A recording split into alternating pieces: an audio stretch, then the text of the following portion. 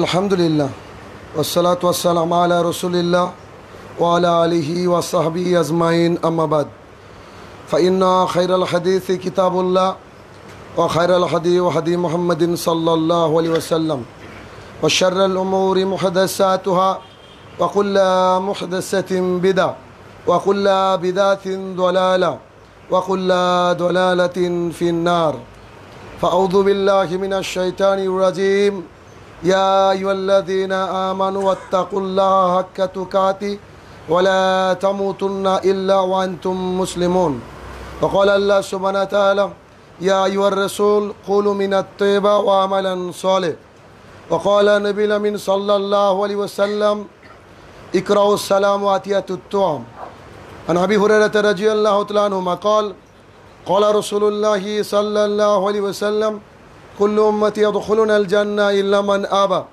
কিলা ইয়া রাসূলুল্লাহ মান আবা ক্বালা মান আতানি দাখালাল জান্নাহ ওয়া মান আসানি ফাকাদ আবা। সম্মানিত উপস্থিতি, সর্বপ্রথম আল্লাহ সুবহানাহু ওয়া তাআলার বারগাহে শুকরিয়া জ্ঞাপন করব যে আল্লাহ সুবহানাহু ওয়া তাআলা কঠিন দিবসের মালিক, যে আল্লাহ সুবহানাহু ওয়া তাআলা সালাতুল জুমা আদায় করার লক্ষ্যে আমাদেরকে মসজিদে সুস্থভাবে আসার তৌফিক আদা করেছেন। সেই আল্লাহ সুবহানাহু ওয়া তাআলার বারগাহে শুকরিয়া জ্ঞাপনার্থে তারই শেখানো ভাষায় আমরা বলি আলহামদুলিল্লাহ। অতঃপর তারই প্রিয় হাবিব, সমগ্র মানব জাতির শিক্ষক, সমগ্র মানব জাতির পথপ্রদর্শক মুহাম্মদুর রাসূলুল্লাহ সাল্লাল্লাহু আলাইহি সাল্লামের ওপর শতকোটি সালাত ও সালাম বর্ষিত হোক, আমরা বলি আল্লাহুম্মা আমিন। আজকে আমার বক্তৃতার বিষয় সালাম, সালামের প্রচার ও প্রসার, উক্ত বিষয়ে তথ্য এবং তত্ত্ববহুল আলোচনা করার চেষ্টা করব ইনশাআল্লাহ আজিজ। তার পূর্বে জরুরি একটা কথা এই যে আমাদের এই মসজিদে যতদিন খুতবা হয়, প্রত্যেক জুমায় একটা করে নতুন খুতবা হয়, প্রত্যেক জুমায় এক একটা করে টপিকের উপরে খুতবা হয়। আর এই টপিকটাকে সিলেকশন করেন আমাদের ভাইস প্রেসিডেন্ট সাবিরুল ইসলাম। তো হয়তো বা মনের অজান্তেই একটু ভুল হয়েছে, আজকের দিনের খুতবা কিংবা আগামী দিনের খুতবা অন্তত রাখার দরকার ছিল 12ই রবিউল আউয়াল, ঈদে মিলাদুন্নবী। কারণ একটা খুতবার উদ্দেশ্য হচ্ছে সমাজকে, জাতিকে পাপ থেকে বাঁচানো। একদম রেডি হয়ে গেছে মানুষ পাপ করার জন্য, ফজর থেকে রেডি প্রতিনিয়ত, আজ থেকে কি বলবো, দু একদিন আগে থেকে মানুষ প্রস্তুতি নিচ্ছে যে পাপের কত গতি বাড়ানো যায়, কত পাপ করা যায়। তারা মনে করছে যে না, এটা একটা ভালো কাজ।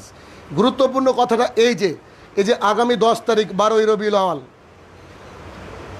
এটা আল্লাহ রসুলের জন্মদিন বলে এক শ্রেণীর মানুষ, আমাদেরই মুসলিম ভাই, হয়তো তারা বোঝার ভুলের কারণে এই দিনটাকে উদযাপন করে এবং তারা মনে করে এটা হচ্ছে ঈদে মিলাদুন্নবী। তাদের ভাষায় এটা হচ্ছে সকল ঈদের বড় ঈদ, নাউজুবিল্লাহ মিন জালিক। আল্লাহ রসুল সাল্লাল্লাহু আলাইহি ওয়াসাল্লাম বলছে যে দুটো দিন হচ্ছে খুশির দিন দেওয়া হয়েছে, ঈদুল আজহা আর ঈদুল ফিতর, এর উপরে আর কোনো খুশির দিন নাই। কিন্তু আমাদের এই ভাইয়েরা বলে যে সমস্ত ঈদের বড় ঈদ, মানে দুটোই তো ঈদ রয়েছে, তার চেয়ে বড় ঈদ হচ্ছে ঈদে মিলাদুন্নবী, আল্লাহ রসুলের জন্মদিন।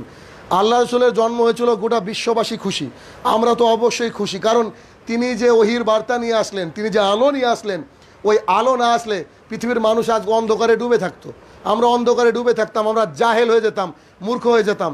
আল্লাহ রসুল এসেছিল তাই আমরা খুশি। তবে আল্লাহ রসুলই নিয়ম বেঁধে দিয়েছেন, আল্লাহ রসুলই বলে দিয়েছেন যে কি করতে হবে আর কি করতে হবে না।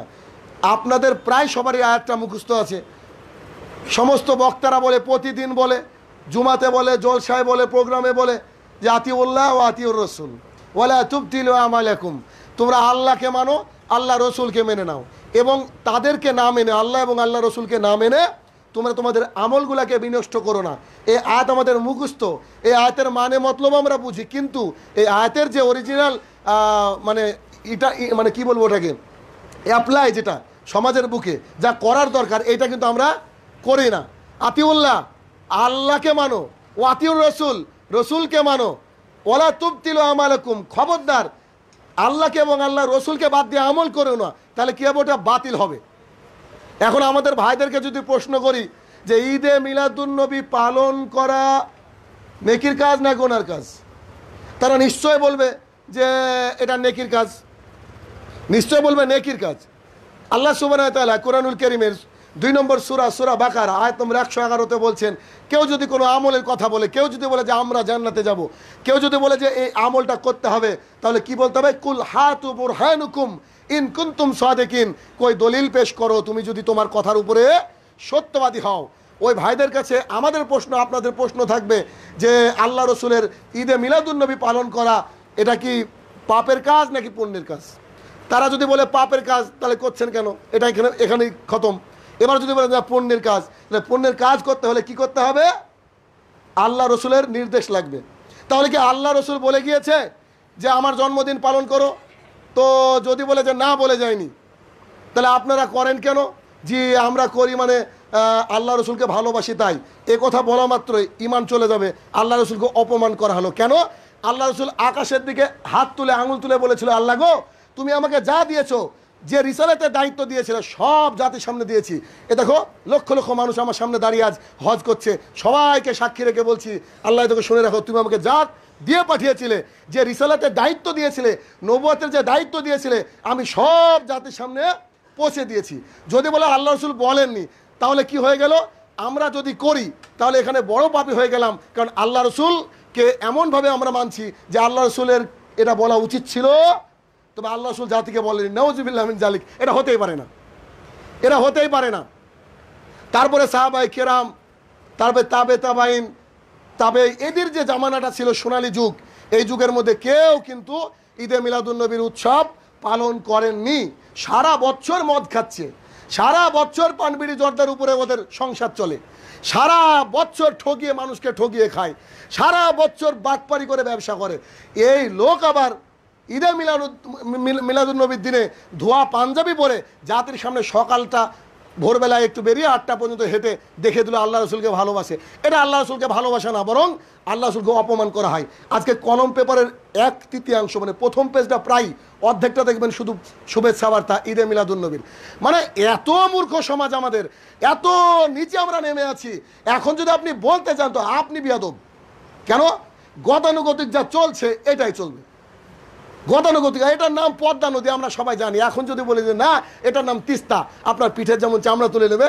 এখন যদি বলেন যে ঈদে মিলাদুন্নবী পালন করা হারাম না জায়েজ, তো যদি আশপাশে হয় তাহলে ভাগ্য খারাপই আছে। কিন্তু বিশ্বাস করুন, আবু বকর সিদ্দিক রাদিয়াল্লাহু তাআলা আনহু, উমর রাদিয়াল্লাহু তাআলা আনহু আল্লাহ রাসূলের জান দিয়ে ভালোবাসতো, একবারে জান দিয়ে ভালোবাসতো। সেই ব্যক্তিত্বরাই ঈদে মিলাদুন্নবী পালন করেননি। একটা জালজয়ীব হাদিসও আপনি প্রমাণ করতে পারবেন না যে আল্লাহ রাসূল সাল্লাল্লাহু আলাইহি ওয়াসাল্লাম এর কোনো সাহাবী বা কেউ বা আল্লাহ রাসূলের কাছ থেকে কোনো রকম ইঙ্গিত আছে যে ঈদে মিলাদুন্নবী পালন করতে হবে। এটা হচ্ছে ভালোবাসা দেখানো, এটা হচ্ছে ভালোবাসা দেখানো বলে মানুষ প্রচার করে। কিন্তু ইসলাম একটা ক্যান্টনমেন্টের নাম, এর একটা এরিয়া আছে, এরিয়ার বাইরে আপনি আমি যেতে পারি না। ওই 3 জন ব্যক্তির কথা ভাবেন, তারা তো সাহাবী ছিল, তাদের আমল আখলাস কত সুন্দর ছিল, তাদের নিয়ত ভালো ছিল। তারা এসে আল্লাহ রাসূলকে পেল না। আয়েশা রাদিয়াল্লাহু আনহাকে জিজ্ঞাসা করছে আল্লাহ রাসূলের আমল কেমন, শুনেননি? বহুবার শুনেছেন। তো বলছে আল্লাহ রসুল যার আগের পাপ পেছনে পাপ সবই তো ক্ষমা। তো উনি তো আল্লাহরই রসুল, দেখেন কত ভালো মানুষ তারা। তো বলছে যে আমরা তো পাপী মানুষ, তো সারা জীবন তাহাজ্জুদ পড়বো, জীবনে ছাড়বো না। একজন বলছে আমি বিয়ে করবো না, বিয়ে করলে স্ত্রীকে সময় দিতে হবে, আমি ওই সময়টা আমল করবো। আরেকজন বলছে জীবনে কোনোদিন আমি সিয়াম ভঙ্গ করবো না, সারা জীবন সিয়াম থাকবো। আল্লাহ রসুল কি বললেন? ফামান রাগিবা সুন্নতি ফালাইসা মিন্নি, যারা আমার সুন্নতকে মানে না, যারা আমার কথাকে মানে না, প্রাধান্য দেয় না, ফালাইসা মিন্নি, তারা আমার লোকই না, আমার দলেরই না, আমার টিমেরই না। যে ব্যক্তি সাফায়াত করনেওয়ালা সবচেয়ে বড়, সব নবী রাসূল টেনশনে থাকবে সেই দিন। আল্লাহ রসুল আল্লাহর কাছ থেকে সাফায়াতের ক্ষমতা নিয়ে রেখেছেন আলহামদুলিল্লাহ। সেই আল্লাহ রসুল বলছেন যে যারা আমার সুন্নতকে মানলো না, আমার কথা শুনলো না, আমার হাদিস অনুযায়ী আমল করলো না, তারা আমার দলেরই লোক না। আমল কবুল হওয়া না হওয়া পরের কথা, টিমেই নাই, আপনি টিম থেকে বাদ। তাহলে ভাবেন গ্যালারিতে ঢুকতে পারবেন কিনা? অতএব এটা হচ্ছে অন্যতম মহা একটা পাপ। কারণ সব জিনিস দেখতে ভালো লাগলে যে সুন্দর হয় এমনটা না। আমি বললাম ভাই আপনার বাড়িতে গেলাম, আমাকে একটা চা খাওয়ান তো, চা খাবো, গলা ভেঙে গেছে, চা খাওয়ান। এই শাহিনুর রহমানের কাছে খুব ফেভারিট একটা মানুষ, চা দিয়েছেন, 1 কাপ চায়ে আপনার 7 চামচ চিনি দিয়েছেন, মিষ্টি দিয়েছেন, তো আপনার টাকাও খরচ হয়েছে, আপনি আমাকে ভালোবাসেন, চাটা খাবার মনে মনে অন্তত গাল দিব যে জীবনে চা খাইনি বা চা করা জানে না, এ কী করেছে? আপনি আমাকে মিষ্টি বেশি দিলেন, আপনি আমাকে ভালোবাসেন, আপনার অর্থ বেশি অপচয় হলো, খরচ হলো আমার জন্য, কিন্তু আমি অখুশি থাকলাম। আল্লাহ রসুল যা বলেছেন যে আতিউল্লাহ ও আতিউর রসুল, আমাকে আল্লাহকে মানো, আমাকে মানো। তা আল্লাহকে এবং আল্লাহ রসুলকে মেনে নিতে হবে ওইভাবে যেভাবে সাহাবিরা মানতো, ওইভাবে যেভাবে আল্লাহ রসুল জুতো খুলে রেখেছেন। আবু হুরায়রা থেকে শুরু করে আরও কয়েকজন সাহাবী জুতো খুলেছেন। কেন? আল্লাহ রসুল খুলেছে তাই আমরা খুলেছি। একদম পুঙ্খানুপুঙ্খ এটা আল্লাহ রসুলকে মানতে হবে। কিন্তু এরা সরাসরি আল্লাহ রসুলের বিরোধিতা করে। আল্লাহ রসুলকে যদি ভালোই বাঁচতে হয় তাহলে আল্লাহ রসুল জন্মগ্রহণ করেছেন সোমবারে, রোজা রাখো, সিয়াম পালন করুন, সোমবার আর বৃহস্পতিবার সিয়াম পালন করুন। আল্লাহ রসুলকে যদি ভালোই বাঁচতে হয় তাহলে আজ থেকে প্রতিজ্ঞা করুন যে যতদিন বাঁচবো ফজরের সালাত জামাতে কাজা করবো না, করবো না, করবো না। দেখেন দেখি ভালোবাসা দেখেন আল্লাহ রসুলকে, এতই আল্লাহ রসুলের পরে ভালোবাসা। দেখি আজ থেকে দাড়ি আর কাটবো না, দাড়ি ছেড়ে দিয়েছি, দাড়িতে হাতই দেবো না। আপনি সকালবেলায় উঠে আল্লাহ রসুলের এই মানে আনিত বিধান দাড়ি ওয়াজিব, এটাকে চেঁচে বাথরুমের মধ্যে ঢুকিয়ে দিয়ে আল্লাহ রসুলের সুন্নতকে আপনি বাথরুমের মধ্যে ঢুকিয়ে দিয়ে আপনি স্কুলে যাচ্ছেন, কলেজে যাচ্ছেন, আপনি আপনার ডিউটিতে যাচ্ছেন, আর বলছেন আমি মোহাম্মদ সাল্লাল্লাহু আলাইহি ওয়াসাল্লামকে ভালোবাসি। কত বড় আপনি বাটপার হলে এই কথা বলতে পারেন? অতএব আল্লাহ রসুলকে ভালোবাসতে হলে 5 ওয়াক্ত সালাত আদায় করতে হবে। আহকাম বিধিবিধান যেভাবে আল্লাহ রসুল বলেছে ওইভাবে সালাত আদায়, ওইভাবে সমস্ত আমল আপনাকে করতে হবে। নইলে কিন্তু যতই আপনি যে রং মাখানো আমলই করুন না কেন, সেটা আল্লাহ রসুল বললেন ফালাইসা মিন্নি, ওরা আমার উম্মতি না, ওরা আমার দলেরই না। সাহাবারা হতে পারেনি ইমানদার, সাহাবারা ইমানদার হতে পারেনি। ওই যে ওই 3 জন ব্যক্তির কথা বলছেন আপনি, আমি তো অনেক দূরের কথা। একটু একটু এদিক ওদিক হলে কিন্তু আমল আর টিকবে না। অর্থাৎ এই ঈদে মিলাদুন নবী, এই যে অভিশাপ একটা বর্তমানে আমাদের এখানে ছিল না, 2013 সাল থেকে শুরু হয়েছে আমার জানা মতে। 2013 সাল থেকে মানে গাড়ি বেরানো শুরু হয়েছে, কবর প্রদর্শন করা হয় পাশের গ্রামে, দেখবেন যারা যায় সকালবেলায় দেখবেন। আবার কিছু কিছু জায়গায় নারী পুরুষও একসাথে বেরাচ্ছে, নারী পুরুষ একসাথে বেরাচ্ছে। ইসলামে এমন কোনো বিধান নাই যেখানে নারী পুরুষ একসাথে এভাবে বেলেল্লাপনা করে চলতে পারে, এভাবে বেলেল্লাপনা করে চলতে পারে। আর ওই দিনে আজকে লক্ষ লক্ষ টাকা দেখেন শহরে গিয়ে খরচ হচ্ছে, হাজার হাজার গাড়িকে বুকিং করে রেখেছে, মানে দেখাচ্ছে একটা জশনে ঈদ, আল্লাহ রসুলের ই। আবার দেখা যাবে ওটা যদি কন্টিনিউ আপনার জোহর পর্যন্ত হতো, কিংবা যারা ওই আপনার ওই গাড়িতে আছে হয়তো তাদের 90 না 95% লোক ফজরে সালাত আদায় করেনি। যারা ঈদে মিলাদুন নবী বলছে আল্লাহ রসুলকে আমরা ভালোবাসি, নারায় তাকবীর বলে রাস্তা রাস্তা মুখরিত করে বেড়াচ্ছে, তারাই হয়তো দেখা যাবে ফজরের সালাত আদায় করেননি। তাহলে এটা আবার কেমন ভালোবাসা? অতএব এইটা ভালোবাসা নয়। ভালোবাসা ওইটা যে আপনাকে আমি আজকে বললাম যে আল্লাহ রসুল বলছে কুল্লু মুস্কিরিন খামরিন ও কুল্লু খামরিন হারামুন, প্রত্যেকটা নেশাদার বস্তু মদ আর প্রত্যেকটা নেশাই হচ্ছে হারাম।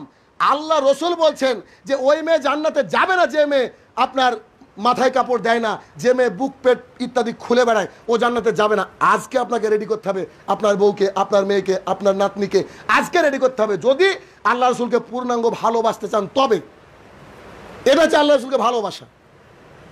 একবার কথা বললে চট করে মেনে নিতে হবে, ওই কথা বলার সঙ্গে সঙ্গে চট করে মেনে নিতে হবে। মনে নেই আল্লাহ রসুল প্রায় 16-17 মাস হয়েছে খুব মন খারাপ করে মক্কাকে ছেড়ে আসলাম, প্রিয় নগরী আমার। তো সবারই কাবা তখন আল্লাহ ওই মানে মদিনা যারা ছিল তাদের কাবা ছিল বাইতুল মুকাদ্দাস, জেরুজালেম। খালি নামাজ পড়ে আকাশের দিকে তাকান, নামাজ পড়ে আকাশের দিকে তাকান, মানে আল্লাহ তো বুঝেন। এই জন্য একটা দোয়া আছে না, ইয়া মুকাল্লিবাল কুলুব সাব্বিত কালবি আলা দিনিক, মুখস্থ করবেন। হে অন্তর পরিবর্তনকারী, আমার অন্তরটাকে ইসলামের উপরে আটকে রাখো। খুব গুরুত্বপূর্ণ ছোট্ট একটা দোয়া। তো এই অন্তর পরিবর্তনকারী আল্লাহ সুবহানাহু ওয়া তাআলা উনি তো বুঝেন যে আল্লাহ রাসূল কী চাইছেন। তো আল্লাহ রাসূলকে বললেন যে ঠিক আছে যাও, তোমার কাবাকে আমি পরিবর্তন করে কিবলা করলাম। এই জন্যে সৌদি আরবে একটা মসজিদ আছে কিবলাতেইন, দুদিকের কিবলা। তো কিবলাতেইন মানে ওই কাবাকে পরিবর্তন করা হলো। একজন সাহাবী চলে যাচ্ছেন মদিনার গলি দিয়ে, অনেক দূর যাওয়ার পর দেখছে এক জায়গায় সলাত হচ্ছে, সম্ভবত আসর অথবা ঈশা সলাত হচ্ছে। তো উনি বাইরে গেটে দাঁড়িয়ে বলছে আল্লাহর কসম করে বলছি যার হাতে আমার জান, আমি আবুল কাসেমের পিছনে অর্থাৎ আল্লাহ রসুলের পিছনে সলাত আদায় করে আসলাম। আমাদের কাবা এখন বাইতুল মুকাদ্দাস নয়, আমাদের কাবা হচ্ছে মক্কার কাবা শরীফ। তো ওই সাহাবী বলছেন যে আমি বলা মাত্র ওরা রুকুতে ছিল, রুকু থাকা অবস্থায় তাদের কাবাকে পরিবর্তন করে নিল। এ দেখেন মানার গতি, দেখেন এটাকে বলা হয় মানার গতি। আপনার মধ্যে যে আমল নাই, বলা মাত্র আপনি বলবেন প্রতিজ্ঞা করবেন ইনশাল্লাহ আজ থেকে আমল করবো। চেষ্টা করেন তো, এটাকে চেষ্টা করেন। এ হচ্ছে আল্লাহ রসুলকে ভালোবাসা, এটা হচ্ছে আল্লাহ রসুলকে ভালোবাসা। বুকের রক্ত দিয়ে যদি আল্লাহ রসুলকে পাওয়া যেত, ওই যে কাশেদের দল গেল তো ঘট কিছুদিন আগে, বুকের রক্ত দিয়ে যদি আল্লাহ রসুলকে পাওয়া যেত, আল্লাহ রসুলের ভালোবাসা পাওয়া যেত, আল্লাহ সান্নিধ্য পাওয়া যেত, আমার বিশ্বাস একজন সাহাবী বেঁচে থাকতো না। সবাই আল্লাহ রসুলের জন্য রক্ত দিয়ে দিত, এত ভালোবাসতো আল্লাহ রসুলকে, এত ভালোবাসতো। আমার মুখ থেকে বহুদিন শুনেছেন আল্লাহ রসুলকে ভালোবাসার দৃষ্টান্ত। আজকে বলছিলাম আজকে বক্তৃতার বিষয় হচ্ছে সালাম, সালামের প্রচলন। সালাম মানে কি? শান্তি। সালাম মানে হচ্ছে শান্তি। আল্লাহ সুবহানাহু ওয়া তাআলা কোরআনুল কারীমের মধ্যে বলছে, তোমাদেরকে কেউ যদি সালাম দেয় তোমরা তাকে তার চেয়ে উত্তম করে জবাব দাও, অথবা সে যা করলো তা রিটার্ন করো। তোমাকে যদি কেউ সালাম দেয় তুমি তার চেয়ে উত্তম করে জবাব দাও, অথবা সে যা বললো অতটুকু করে তোমাকে জবাব দিতে হবে। সূরা নিসার মধ্যে আল্লাহ সুবহানাহু ওয়া তাআলা বলছেন।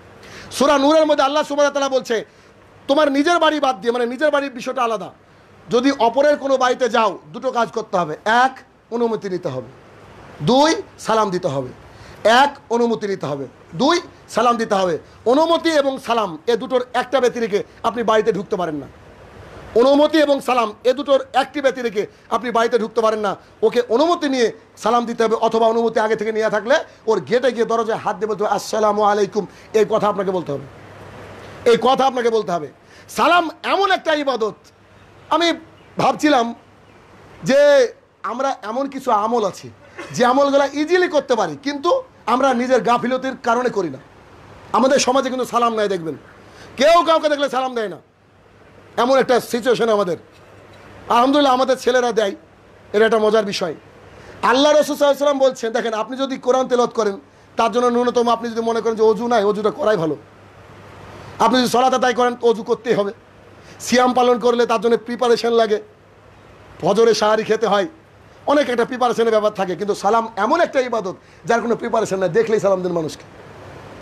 আবু হুরায়রা রাদিয়াল্লাহু তাআলা আনহু বলেন, রাসূল সাল্লাল্লাহু আলাইহি ওয়াসাল্লাম বলেছেন যে কোনো ব্যক্তি যদি কাউকে বলে আসসালামু আলাইকুম, আল্লাহ সুবহানাহু ওয়া তাআলা তার অ্যাকাউন্টে 10 নেকি অলরেডি লিখে দেন। খালি বলেছেন আসসালামু আলাইকুম, আল্লাহ সুবহানাহু ওয়া তাআলা 10 নেকি লিখে দিয়েছে। এখন আপনাকে আমার কোশ্চিন, আপনি মসজিদে এসেছেন, আপনার সালাত নাও কবুল হতে পারে, তাই না? আপনি মসজিদে এসেছেন, আজকে এই মসজিদে এসেছেন, এই মসজিদে আপনার সালাত কবুল নাও হতে পারে, কারণ বাইরে বিড়িটাকে টেনে ফেলে দিয়েছেন, এটা আপনার জন্য না, এই জায়গাটা ভুল জায়গায় এসেছেন, আপনার ইবাদত কবুল হবে না। আমি অবাক হয়ে যাই যে এভাবে খুতবা দেওয়ার পর, বক্তৃতা দেওয়ার পরে মানুষকে দেখি আমাদের এই লোক বিড়ি টানে, মানে অবাক হয়ে যায়, মানে অবাকের সর্বোচ্চ সীমায় পৌঁছে যায়। আমি মানে মানুষ খায় কি করে? জুতা স্যান্ডেল পর্যন্ত তুলে দেখালাম বক্তৃতার মধ্যে, যে আল্লাহ রাসূল বলছে 40 জুতা মারতে হবে যে বিড়ি খায়, তারপরে খায় কি করে? আমার বুদ্ধিতে ধরে না। তো আপনি যদি হারাম ইবাদত ইনকাম থাকে তাহলে আপনার কবুল হবে না, কারণ আবু বকর টেনশনে এক লুকমা খাবার খেয়ে ফেলেছেন হারাম, ওটাকে আঙুল দিয়ে তুলে ফেলেছেন। আপনি সিয়াম পালন করছেন, এটা আপনার কবুল নাও হতে পারে, কিন্তু সালাম আলহামদুলিল্লাহ আপনি সালাম দিয়েছেন, এটা কবুল না করলে হওয়ার কথা না, দিলেই আপনার 10 নেকি হয়ে গেল। আল্লাহ রসুল বলছেন, 2 নম্বর পয়েন্ট, একই হাদিস, আল্লাহ রসুল বলছেন কেউ যদি কাউকে বলে আসসালামু আলাইকুম ওয়া রাহমাতুল্লাহ, আল্লাহ সুবহানাহু ওয়া তাআলা অলরেডি 20 নেকি লিখে দেন তার জন্য। কত হলো? 20 নেকি।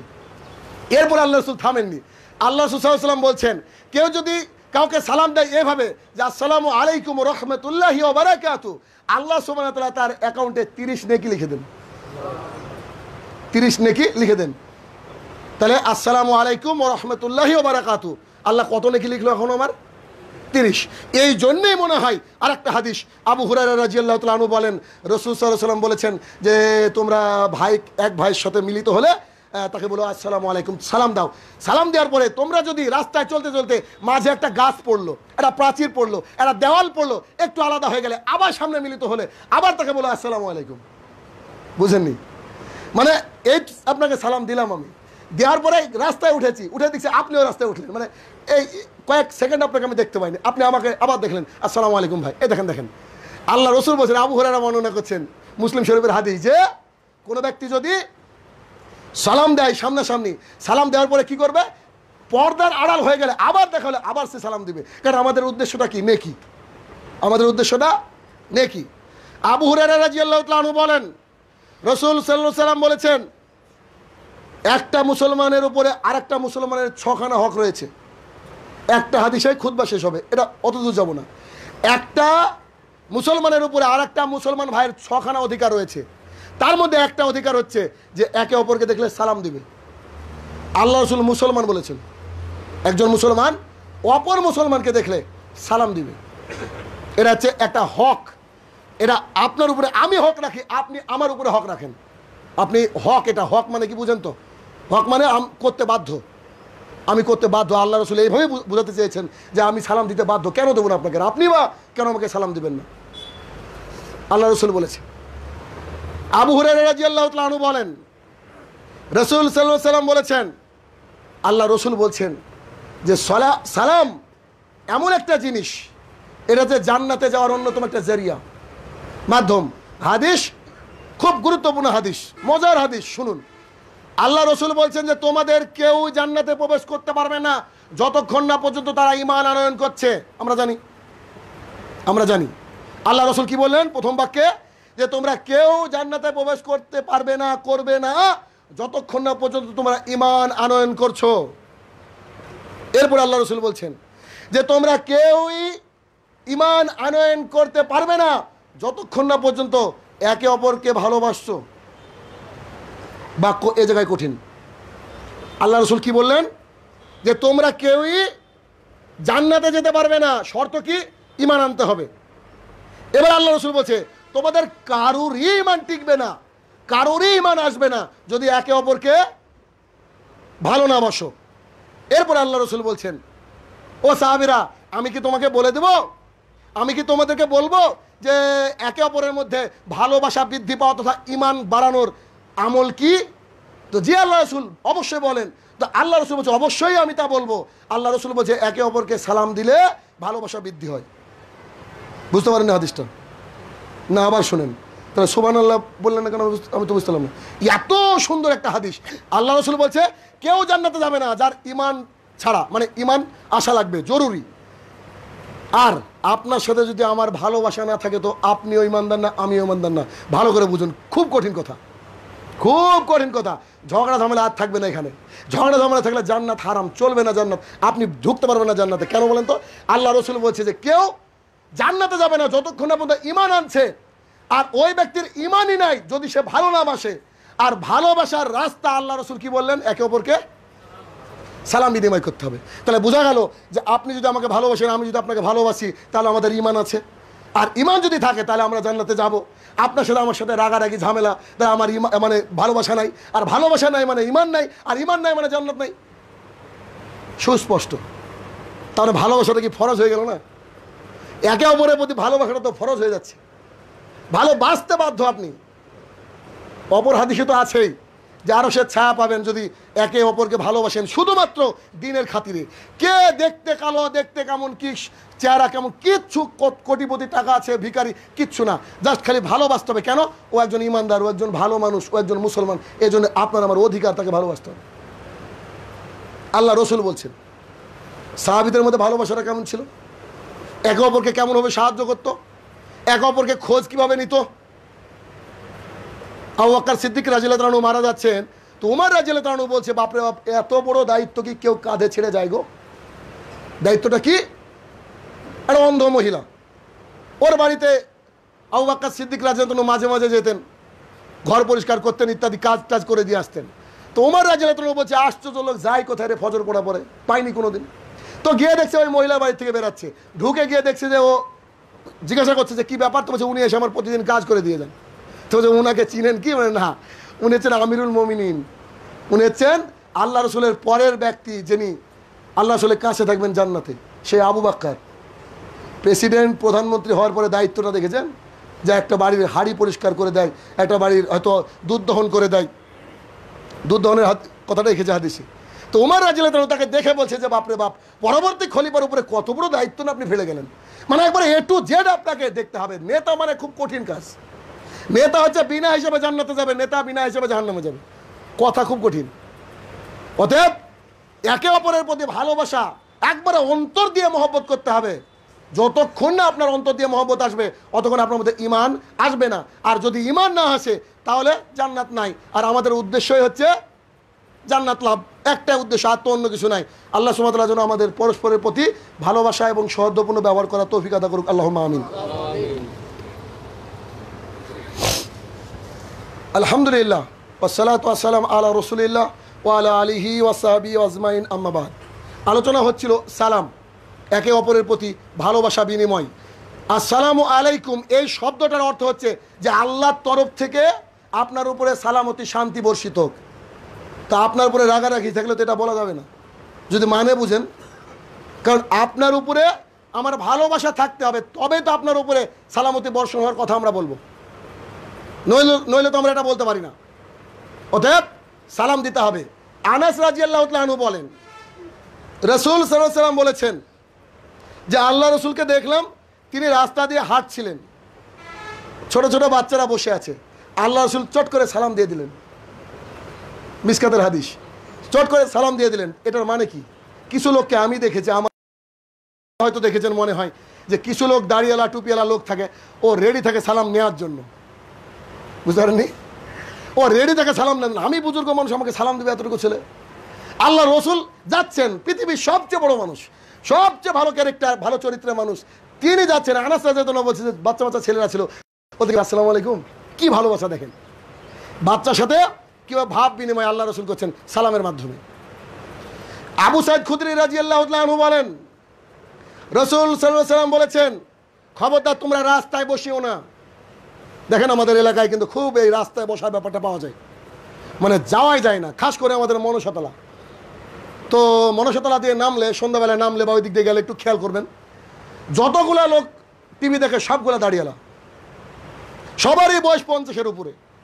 আর যে টিভি চালায় সেও দাঁড়িয়েলা, একবারে 1/3 রোড দখল করে নেই, মানে যাওয়ার জো থাকে না, সবাই সিনেমা দেখছে, সব একবারে মানে কি বলবো লালসার শিকার হয়ে সিনেমা দেখছে। তাজ্জব একটা ব্যাপার। আল্লাহ রসুল বলছেন, এই সাহাবীরা শোনো, খবরদার রাস্তায় বসিও না। সাহাবী এসে বলছে, আল্লাহ রসুল রাস্তায় বসা ছাড়া তো উপায় নেই আমাদের, আমরা রাস্তায় বসে যে পরামর্শ করি, তাহলে কি বসতে পারবো না? সাহাবীরা কিন্তু রাস্তার পাশে বসতেন, মাঝে না, এরকম আমাদের মতো বেয়াদব ছিলেন না। তারপরে আল্লাহ রসুল নিষেধ করছেন। আল্লাহ রসুল বলছে, আচ্ছা ঠিক আছে, যদি একান্তই রাস্তার উপরে বসতে হয়, রাস্তার পাশে বসতে হয়, তবে কয়েকটা জিনিস খেয়াল রেখো। কি আল্লাহ রসুল? এক, চোখ বন্ধ করে থাকতে হবে। জি, চোখ বন্ধ করতে হবে। রাস্তা দিয়ে মেয়ে যাবে, রাস্তা দিয়ে আরও অনেক কিছু হবে, এগুলো এই জন্য আপনাকে চোখ বন্ধ করতে হবে। আর ইয়াং ছেলেরা তো গালচে সামনে আসে দেখার জন্য। আল্লাহ রসুল বলছে, রাস্তায় বসতে পারে, কি করতে হবে? এক, চোখ বন্ধ করতে হবে। দুই, পথচারী থেকে সালাম বিনিময় করতে হবে, কেউ সালাম দিলে তার উত্তর দিতে হবে। তিন, কারোর যেন কোনো রকমের কোনো ক্ষতি না হয় রাস্তায়, ও যেন একটু মনের মধ্যে এরকম না করে, আরে এই লোকটা বসেছিল আমার কষ্ট হলো না, এটা যেন না, মানে পথচারীর জন্য কোনো কষ্ট না হয়। চার, হক মানে সৎ কাজের আদেশ করতে হবে। পাঁচ, মন্দ কাজ থেকে নিষেধ করতে হবে। রাস্তায় বসার দেখেন, মানে রাস্তায় বসার কি বলবো, মানে রাস্তায় বসতে হলে আপনাকে এই 5টা কাজ করতে হবে, খুব কঠিন কাজ। দেখেন তো পারেন কিনা? চোখ বন্ধ করতে হবে, এটা তো মুশকিল একটা ব্যাপার। মানুষকে সালাম দিতে হবে, সালাম আসলে উত্তর দিতে হবে সুন্দরভাবে, আল্লাহ যেমনভাবে বললেন। তাহলে এই কাজ, আর তো ওদিকে তো আছেই আপনার মানুষকে কষ্ট না দেওয়া, তারপরে ভালো কাজের আদেশ, মন্দ কাজের নিষেধ। সিগারেট খেতে খেতে যাচ্ছে, আপনাকে বলতে হবে ভাই এটা খাওয়া হারাম। দেখেন কত দায়িত্ব, রাস্তায় বসলে দায়িত্ব বেড়ে যাবে। আবু হুরায়রা রাদিয়াল্লাহু তাআলা আনহু বলেন, রাসূল সাল্লাল্লাহু আলাইহি সাল্লাম বলেছেন যে কোনো ব্যক্তি যদি 3টে কাজ করে, তাহলে সেই ব্যক্তিকে সসম্মানে জান্নাতে প্রবেশ করানো হবে। কোনো ব্যক্তি যদি 3টে কাজ করে, সেই ব্যক্তিকে সসম্মানে জান্নাতে প্রবেশ করানো হবে। সসম্মানে জান্নাতে প্রবেশটাই তো অনেক, জান্নাতে প্রবেশটাই অনেক, বোঝে তাকে স্পেশালিটি, মানে স্পেশাল একটা দেওয়া হবে, মানে অভ্যর্থনা দেওয়া হবে, কি যাই হোক আল্লাহর তরফ থেকে, মানে সসম্মানে তাকে নিয়ে যাওয়া হবে। দেখেন না, একজন বক্তা আসলো বা একজন ব্যক্তি আসলো, ও এমনি চলে আসলো, আর একজন ব্যক্তি আসছে, তার পেছনে 10খান মোটরসাইকেল পেছনে, আর 4-5টা স্করপিও, মানে এখানে অনার একটা সম্মান একটা ব্যাপার। তো আপনাকে সসম্মানে জান্নাতে প্রবেশ করানো হবে। কি কাজ করলে? এক, আপনাকে সালাম দিতে হবে। তাহলে কত বড় গুরুত্বপূর্ণ জিনিস। জান্নাতে যাওয়ার অন্যতম রাস্তা সালাম দেওয়া, মানুষকে চেনা অচেনা মানুষকে সালাম দিতে হবে। যেই আপনি অচেনা মানুষ, সমস্যা নেই, হোক, এবার হতে পারে সে হিন্দু, আপনি কনফার্ম যে হিন্দু সে ভাই, তাহলে কি সালাম দেবেন না। কিন্তু ওখানে যদি মিক্সচার থাকে, শুনুন, আনাস রাদিয়াল্লাহু তাআলা বলছেন, আল্লাহ রসুলের সাথে আমি একদিন যাচ্ছি, তো একটা মজলিসে পত্তলিক ছিল, মূর্তি পূজারী, পত্তলিক, অগ্নিপূজক এরা ছিল এবং মুসলমানও ছিল। তবে আল্লাহ রাসূলকে দেখলাম তিনি সালাম দিয়ে দিলেন। কাদেরকে দিলেন? মুসলিমদেরকে দিলেন। চেনা অচেনা সবাইকে আপনাকে কি করতে হবে? সালাম দিতে হবে। যদিচ কিয়ামতের অন্যতম একটা ছোট লক্ষণের মধ্যে একটা লক্ষণ যে মানুষ চেনা মানুষকে সালাম দেয়, এটা কিয়ামতের লক্ষণ। তো চলেন আমরা শুরু করি, সবাইকে সালাম দিই, তাহলে কিয়ামত একটু দূরে চলে যাক। বুঝেননি মনে হয়? কিয়ামতের লক্ষণ চেনা মানুষকে সালাম দিতে হবে। আমরা চেনা মানুষকে সালাম দিলে কিয়ামত নিকটবর্তী, আমরা যদি সবাইকে সালাম দিলে কিয়ামত দূরবর্তী। 2 নম্বর পয়েন্ট, আত্মীয়তার সম্পর্ক যে সেটা যদি ছিন্ন না করে। 3 নম্বর, অশ্লীলতা বেহায়াপনা থেকে যদি দূরে থাকে। আল্লাহ রসুল বলছেন এই 3টি কাজ করলে মানুষকে সসম্মানে জান্নাতের মধ্যে ঢুকানো হবে। তাহলে চিন্তা করেন সালাম কি জিনিস, এত গুরুত্বপূর্ণ জিনিস, অথচ আমরা এটাকে হেলায় হারিয়ে ফেলি। না অজু করতে হবে, না কাপড় ছাপ্পা পবিত্র থাকা লাগবে, সব জায়গায় আপনি সালাম দিতে পারেন যে কোনো মুহূর্তে। যথেষ্ট আমাদের দেশে প্রচলন আছে খাওয়ার সময় সালাম দেওয়া জায়েজ নয়। আমাদের দেশে প্রচলন আছে কি নাই? মানে এটা ওই রকম কথা যে মহিলারা মসজিদে গেলে এটা অনর্থক একটা কাজ হয়ে যায়, কিন্তু ভোট দিতে গেলে টেনশন নেই। সকালবেলায় নতুন শাড়ি পরে ভোট দিতে গিয়েছে, নো টেনশন। মসজিদে গিয়েছে, বলছে ইমাম সাহেবের চোখ খারাপ। এই তো বছরে তো আসে 2 দিন, একবারে পূর্ণ পর্দার সাথে তারা আসে, তো বলছে যে ইমাম সাহেব মনে ভোগ করার জন্য ডাকে, নাউজুবিল্লাহ। এরকম কথা বলে বহু জায়গায় জামাত বন্ধ করে দিয়েছে কমিটিরা। চিন্তা করেন অবস্থাটা কোথায় আছে, অথচ ভোট দিতে গেলে কোনো সমস্যা নেই। তাহলে আপনি একে অপরকে সালাম দিব কেন? নেকির উদ্দেশ্যে, আল্লাহ রসুলের সুন্নাত। আর শুরুতে একটা আয়াত আমি পড়েছিলাম, আল্লাহ রাসূল সাল্লাল্লাহু আলাইহি ওয়াসাল্লাম আল্লাহ সুবহানাহু কোরআনুল কারীমের মধ্যে বলছেন যে ইয়া আইয়ুহার রাসূল কুলু মিনাত তাইয়্যিবা ওয়া আমালান সালেহ, হে আল্লাহ রসুল তুমি হালাল পবিত্র খাবার খাও এবং আমালান সালেহ নেক আমল করো। নেক আমলের মধ্যে অন্যতম একটা নেক আমল হচ্ছে সালাম দেওয়া। সালাম দেওয়ার বেনিফিটটা কি, লাভটা কি, ফায়দাটা কি? আখিরাতে তো জান্নাত আলহামদুলিল্লাহ হলো, দুনিয়াতে ফায়দাটা কি? এর বড় বড় স্কলারদের বক্তব্য, তাদের কথা এরকম যে যার সাথে আপনার ঝামেলা আছে লাগাতার আপনি 10 দিন সালাম দেন। তো আমি হাদিস বলছি না, এটা মানে বক্তাদের কথাকে নকল করছি। তারা বলছে যে যার সাথে আপনার মনোমালিন্য রয়েছে, ঝামেলা রয়েছে, লাগাতার 10 দিন সালাম দেন, ইনশাল্লাহ ও আপনার মানে শত্রু থেকে বন্ধুত্ব পরিণত হয়ে যাবে। এই কথাটা কিন্তু কোরআনের একটা আয়াতের সাথে মিল আছে না? আল্লাহ সুবহানাহু ওয়া তাআলা বলছে ভালো, আসসালামু আলাইকুম, কেমন আছেন, কদিন আপনি, আমি তো আর নেকির উদ্দেশ্যে বলেছি। আসসালামু আলাইকুম রহমতুল্লাহ বললেই তো কুড়ি নাকি, আপনি গাল দেন না যাই করেন না কেন। তবে অমুসলমানকে সালাম দেওয়া যাবে না। আয়েশা রাদিয়াল্লাহু তাআলা আনহা বলে যে একদল লোক আসলো ইহুদি, এসে আল্লাহ রাসূলকে বলছে আসসালামু আলাইকুম। আয়েশার কঠিন রাগ হয়ে গেছে। এটার মানে কি জানেন? যে হে আল্লাহ রাসূল তুমি ধ্বংস হও, হে আল্লাহ রাসূল তুমি ধ্বংস হও। আয়েশাও উল্টে দিয়ে দিয়েছে ওইটা, এ তোরা আগে ধ্বংস হও, ওই তোরা আগে ধ্বংস। তো আল্লাহ রাসূল বলছে আয়েশা কুল ডাউন। আয়েশা ওইভাবে না, ওইভাবে বলো না, অত রুষ্টতা আমাদের মধ্যে নাই তো, আমি দেখলাম না। তো বলছে আল্লাহ রাসূল আপনি কি দেখেননি, শুনেননি, আপনাকে ধ্বংস হোক এই কথা বলেছে। তা আল্লাহ রাসূল বলছে আমিও তো বললাম ওয়ালাইকুম, তোরাও ধ্বংস।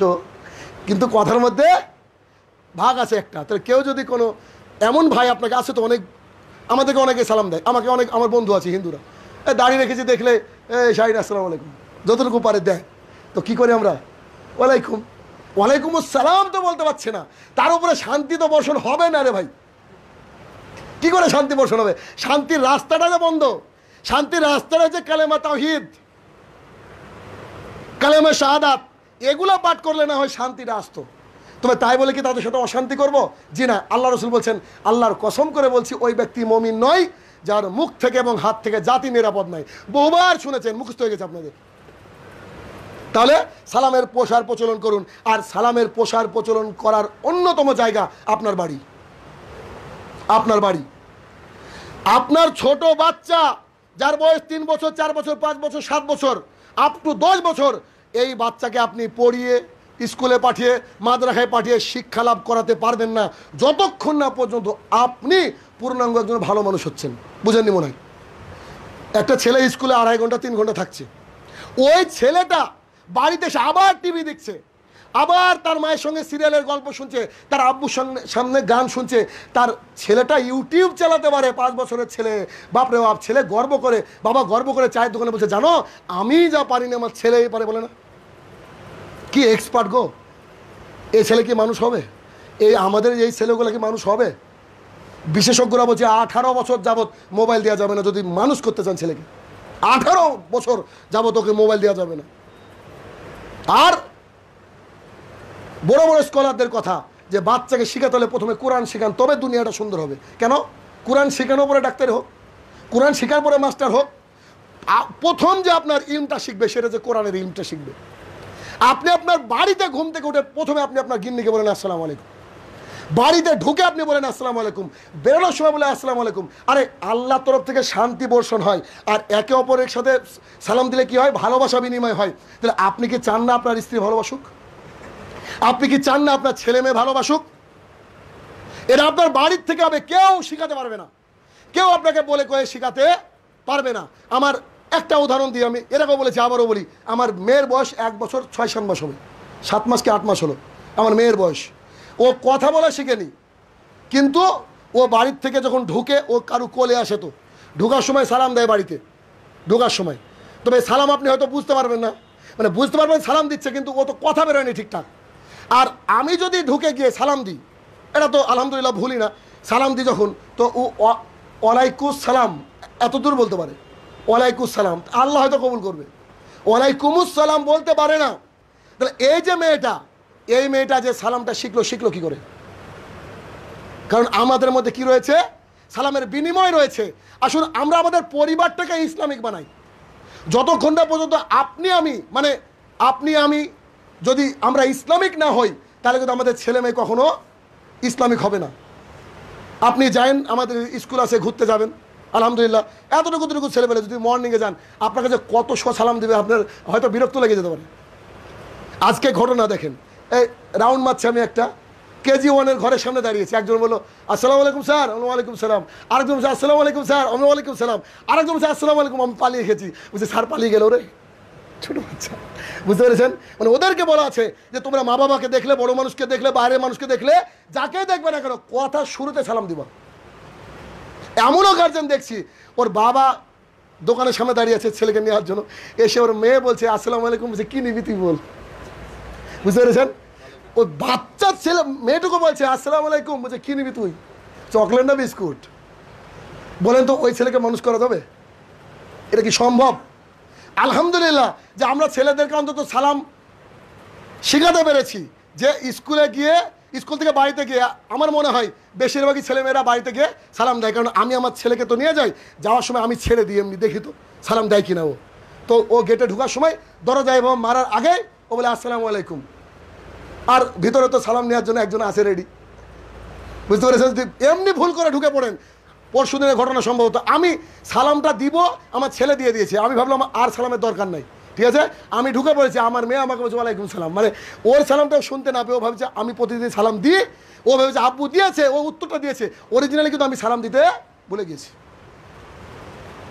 তাহলে চেষ্টা করতে হবে ইসলামিক কালচার আনার। সালাম আপনি আপনার ছেলেকে দিয়ে শুরু করেন। অনেকে দেখবেন যে নিজের স্ত্রীকে সালাম দেয় না। আমি ছিলাম একদিন শাহিন সরকার আমাকে বলছে, কার সাথে কথা বলছো? আমার স্ত্রীর সাথে। তুমি সালাম দিলে না? আচ্ছা, লজ্জা লাগে তো আমাদের, মানে আমরা তো ছোটোবেলা থেকে ওই কালচারের মানুষ না। তো তারপর থেকে সেদিন প্রতিজ্ঞা করলাম যে জীবনে আর ওর সাথে কথা বললে, ফোনে কথা বললে ইনশাল্লাহ সালাম বেঁচে বলবো না। এখন তো সবাইকে দিই, ছোটো মেয়েটুককে দিই, কোলে নিয়েও সালাম দিই, বাড়ি থেকে আসলে সালাম দিই। এই যে এটা প্রচলন করুন, কারণ দিলেই তো আপনার নেকি। তো ইনশাল্লাহ চেষ্টা করবেন আগামী দিন থেকে সবাইকে সালাম দিতে, এবং ছেলেগুলাও যেন সালাম দেয়, খাওয়া কি বুঝে, হ্যাঁ। আর তাওহীদের গল্প মাঝে মধ্যে রাত্রিবেলায় করবেন ছেলে মেয়েদের সাথে, কারণ আজকাল কার্টুন নিয়ে ব্যস্ত। আপনি যদি ইব্রাহিম আলাইহিস সালামের গল্প করেন, যে ইব্রাহিম আলাইহিস সালামের জন্য নবী ছিল, নমরুদ একটা খুব বদ মানুষ ছিল, তাকে আগুনে পোড়ানোর ব্যবস্থা করা হলো, ইব্রাহিমকে ফেলে দেওয়া হচ্ছে, আগুনকে বললো ও আগুন তুমি ঠান্ডা হয়ে যাও। ছেলেকে যদি বুঝান যে কেন ঠান্ডা হয়ে গেলো বলো তো কেন ঠান্ডা হলো আব্বু? তো ঠান্ডা হলে এই জন্য যে ও আল্লাহর উপরে বিশ্বাস ছিল, এক আল্লাহ, ও কারোর কাছে মাথা নত করতো না, অর্থাৎ মাথা নত করা কারোর কাছে যাবে না। ছেলেকে তাওহীদ শিখান তো রাত্রিবেলায়। আরেকটা হাদিস শুনুন, আনাস রাদিয়াল্লাহু তাআলা আনহু বলেন যে আল্লাহ রাসূল সাল্লাল্লাহু আলাইহি ওয়াসাল্লামকে একজন এসে বলছে, আল্লাহ রাসূল কারোর সামনে কি মাথা নত করা যাবে? আল্লাহ রাসূল জি না, মাথা নত করা যাবে না। তো কাউকে কি চুমু খাওয়া যাবে? বলছে না, তা করা যাবে না। তো কাউকে কি মুসাফা করা যাবে? বলে জি হ্যাঁ, এটা করা যাবে। এবার আল্লাহ রাসূল বলছেন, জি তোমার কোনো ভাইয়ের সাথে দেখা হলে আসসালামু আলাইকুম বলো, সাথে মুসাফা করো। মুসাফা মানে যে হ্যান্ডশেক ইংরেজিতে। তাহলে এই যে একটা, আরও একটা হাদিস রয়েছে, অথেন্টিসিটি আমার জানা নেই। আল্লাহ রাসূল বলছে কোনো ভাই মিলিত হলো, সালাম দিল, হাতে হাত মিলালো, যতক্ষণ হাত ছেড়ে দেওয়ার মানে দুজনে বিচ্ছিন্ন হতে না হতে দুজনের পাপ, ছোট যত পাপ রয়েছে আল্লাহ সুবহানাহু ওয়া তাআলা ক্ষমা করে দেন। তাহলে এগুলিকে আমরা চাইবো না? চেষ্টা করি, আমরা মানুষ করার চেষ্টা করি বাচ্চাগুলোকে, যে একবারে মানে আর হবে না আপনাদের দিয়ে, এখন আপনাদের বাচ্চাকে আমার দরকার। ওই বাচ্চার মাধ্যমে ইনপুট করব ইসলাম, তারপরে বাচ্চাকে বলবে আব্বু দাড়ি না রাখলে আমি তো তোমার সাথে স্কুলে যাবো না, আম্মু নামাজ না পড়লে তোমার হাতে ভাত খাবো না। তাই ইনশাল্লাহ সবাই চেষ্টা করবেন আগামী দিন থেকে, আজকে ফজরে ইনশাল্লাহ, যে উঠে প্রথমে স্ত্রীকে, ছেলেকে এবং মেয়েকে যার যা আছে বাড়িতে যে যতটুকু আছে সবাই প্রথমে বলবেন আসসালামু আলাইকুম, সবাই বলে ইনশাআল্লাহ। আর একে অপরকে দেখার সময় বেশি বেশি সালাম আমরা কি করব? প্রচলন করব। আর শেষ হাদিস, আল্লাহ রাসূল সাল্লাল্লাহু আলাইহি ওয়াসাল্লাম বলেছেন যে আল্লাহ রাসূলকে একজন এসে বলছেন, আল্লাহ রাসূল সবচেয়ে ভালো কাজ কি? অপর হাদিসে বলছে সবচেয়ে ভালো ইসলাম কি? এটার অর্থ সবচেয়ে ভালো কাজ কি, যেটা আমি শুরুতে হাদিসটা পড়েছিলাম। আল্লাহ রাসূল বলছেন ইকরাউ সালাম আতিয়াতুত তুয়াম, মানুষকে খাওয়াও আর বেশি বেশি সালামের প্রসার করো। মানুষকে খাওয়াতে হবে, খাওয়ানোর বিনিময় জান্নাত রে ভাই। খাওয়ানোর বিনিময় কি? জান্নাত। টাকা আছে খাওয়ান, কোটি টাকার মালিক বিরিয়ানি খাওয়ান, অল্প টাকার মালিক ভাত খাওয়ান, টাকা নাই রচা তো 5 টাকা না 4 টাকা লাগে নাকি লাল চা, ওটা দিয়ে খাওয়ান। খাওয়ান তো, নাহলে চকলেট খাওয়ান একটা, ভালোবাসা তো বাড়ুক মানুষের মধ্যে। তো হ্যাঁ, এই হাদিসটা বলে আমল বেশি হবে ইনশাল্লাহ, কারণ জান্নাতে একটা ঘর পাওয়া যাবে। আর কি বললেন? ওয়া ইকরা ও সালাম, চেনা অচেনা, পরিচিত অপরিচিত মানুষকে দেখলে কি করো? সালাম দাও। আজ থেকে ইনশাল্লাহ আমরা এর উপরে আমল করার চেষ্টা করবো সবলে ইনশাআল্লাহ। এতক্ষণ যে কথা শুনলাম, আল্লাহ সুবহানাহু ওয়া তাআলা সবাইকে মানার মতো তৌফিক আদা করুক সবলে আল্লাহুম্মা আমিন। আর আমার জন্য খাস দোয়া করবেন, কথা বললে বুক ধরে যাচ্ছে আর গলা চোখ হয়ে আসছে, মানে খুব কষ্টে আছি। যদি পরামর্শ থাকে দিবেন আমাকে, আর খাস করে আমার জন্য একটু দোয়া করবেন যেন আল্লাহ সুবহানাহু ওয়া তাআলা আগামী দিনে দিন প্রচার করা আমার জন্য সহজ করে দাও, আল্লাহুম্মা আমিন। আমাদের মধ্যে যারা আত্মীয় স্বজন যারা মারা গিয়েছে, রিসেন্ট মারা গিয়েছে, আগে মারা গিয়েছে, কবর তলে শায়িত আছে, জানি না তারা কি হালে রয়েছে, তারা যদি খাস করে শিরক এবং বিদআত না করে মারা যায়, আল্লাহ তুমি তাদেরকে ক্ষমা করে দাও, আল্লাহুম্মা আমিন। আল্লাহ এই মসজিদের উপরে তুমি রহমত এবং বরকত নাজিল করো, আল্লাহুম্মা আমিন। আল্লাহ গো, আল্লামা দেলোয়ার হোসেন সাঈদী, ডক্টর জাকির নায়েকের মতো যেসব আলেমরা বিভিন্ন জায়গায় বন্দি বা বিভিন্ন জায়গায় গৃহবন্দী বা জেলবন্দি রয়েছে, আবারও যেন তারা স্বমহিমায় দাওয়াতের কাজ করতে পারে, আল্লাহ তুমি সেই তৌফিক আদা করো, আল্লাহুম্মা আমিন। আল্লাহ গো, যারা কাছে দূরে বিভিন্ন জায়গা থেকে খুতবা শুনছেন, তাদেরকে যেন আগামী দিনের অন্তত এই ঈদে মিলাদুন নবী মহাপাপের অনুষ্ঠান থেকে যেন আল্লাহ সুবহানাহু ওয়া তাআলা তাদের অন্তরটাকে মুক্ত রাখে, সবাই বলে আল্লাহুম্মা আমিন। আমাদের মধ্যে যারা অসুস্থ রয়েছে, আল্লাহ সুবহানাহু ওয়া তাআলা যেন শেফা দান করে, সবাই বলে আল্লাহুম্মা আমিন। আল্লাহুম্মা সাল্লি আলাই, আল্লাহুম্মা বারিক আলাই।